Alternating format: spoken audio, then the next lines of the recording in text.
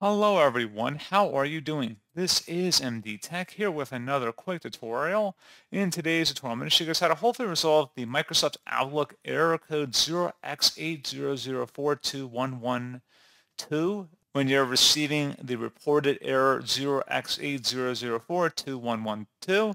The following email messages on the mail server cannot be downloaded. Contact your internet service provider, and in parentheses it says ISP, or mail administrator if you continue to receive this error.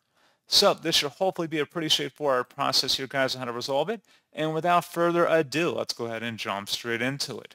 So all you have to do is open up the search menu and type in CMD. Best match should come back with command prompt. Go ahead and right click on that and select run as administrator. If you receive a user account control prompt, select yes. And into this elevated command line window, you want to type in ipconfig followed by a space /flush DNS. Flush DNS should all be one word attached to that / out front. Hit enter on your keyboard. Should come back with Windows IP configuration. Successfully flushed the DNS resolver cache. Next command you want to type in is netsh space winsock, WINSOCK, space reset. Again, make sure you have it exactly how you see it on my screen, and hit enter. Should come back with successfully reset the WinSock catalog. You must restart the computer in order to complete the reset.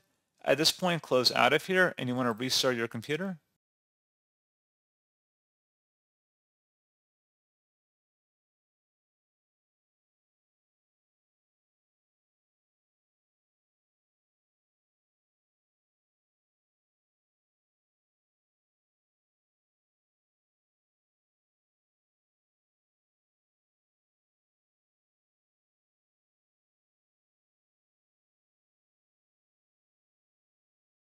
And there you go, guys. Hopefully your issue has been resolved at this point. And as always, thank you for watching. I do hope I was able to help you out, and I do look forward to catching you all in the next tutorial.